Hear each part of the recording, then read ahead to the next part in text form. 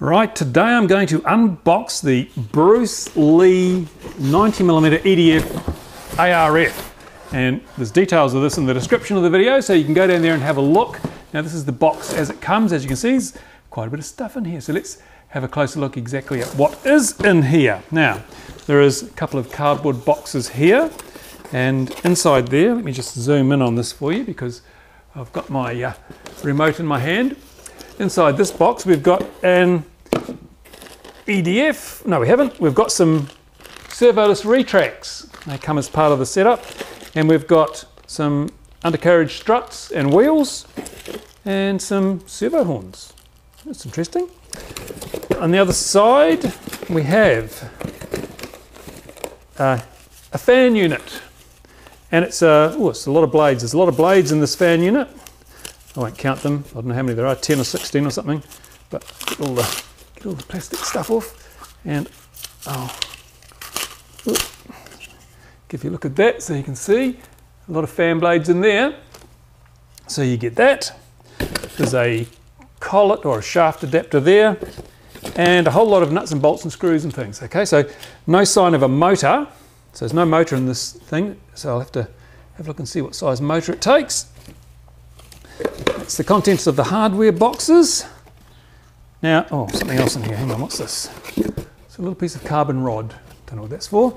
Dare say we'll find out. Now, here is the jet nacelle, which, if we, have to get myself a knife.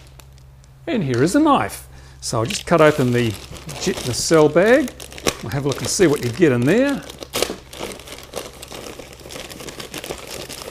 Don't slip my wrists at the same time. So there's the nacelle, and this looks to be a composite construction, all nicely wrapped in tissue paper so it shouldn't get scratched. Let's have a look. Oh yes, it's fiberglass with some formers inside. You can see the formers inside there. So your fan unit goes in there. It's actually quite nicely finished, I have to say, very nicely finished. Very nice indeed. So put that to one side so it doesn't get scratched.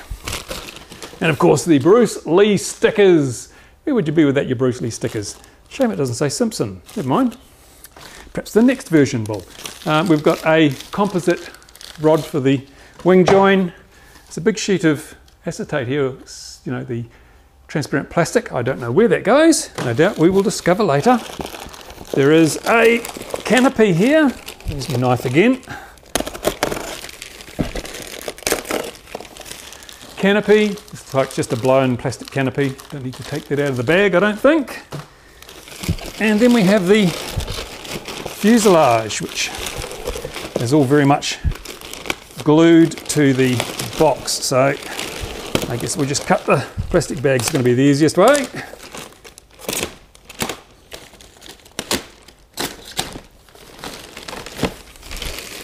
And it's got a very sharp nose, so you probably want to be careful with that. Now, let's have a look at this.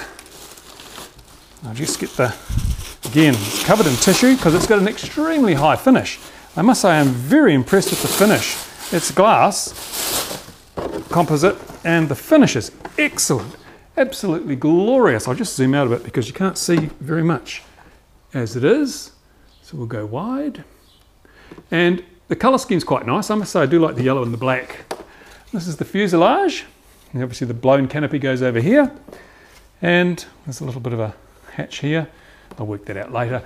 Retract ready, got the holes because it's got the servoless retracts. Fiberglass, plywood formers, really, and as I say, that nose, it is sharp.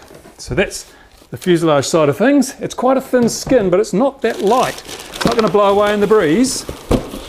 Still, you don't really need a light jet, do you? Here are the wings, and I have to say they actually look quite small. The fuselage, because it's pretty much a lifting body as well. Here's one of the wings, and not a bad colour scheme.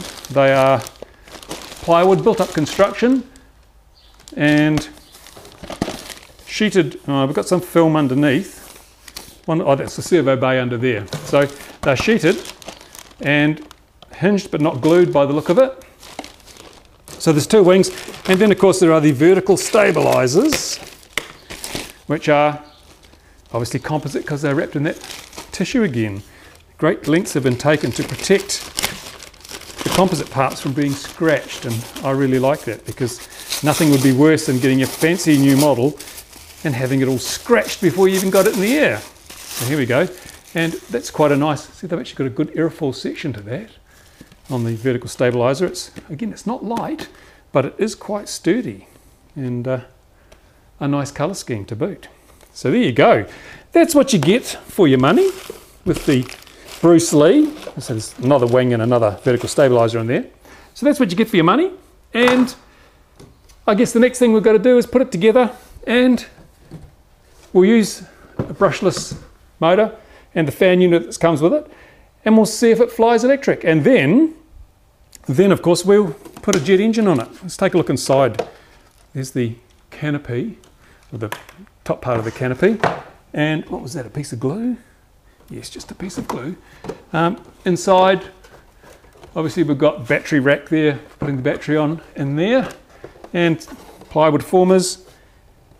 The glue seems to, they've used a lot of glue, which is very, very good, because sometimes they skimp, some of these cheap models, well, on cheap models, I should say, they sometimes skimp gluing the formers in. That can make for a very weak construction, but this actually looks rather nice. I must say, I'm quite impressed with the build quality so far, but of course you don't know until you've put it all together. Next plan, put it together. So that's been the unboxing. That's pretty straightforward. That's what you get. The Bruce Lee 90mm EDF. Build video coming up very, very soon on the RC Model Reviews channel. Oh, come on, tell me that isn't sex on a stick. What a gorgeous looking plane. Absolutely beautiful looking plane there. I love it. It's such a sexy looking piece of work. It's not even together, just loosely placed together the parts. But this is going to look pretty damn nice when it's all decked out and ready to go. Especially with, I think we'll put about an 8-pound thrust pulse jet on this one once we've tested out the electric side.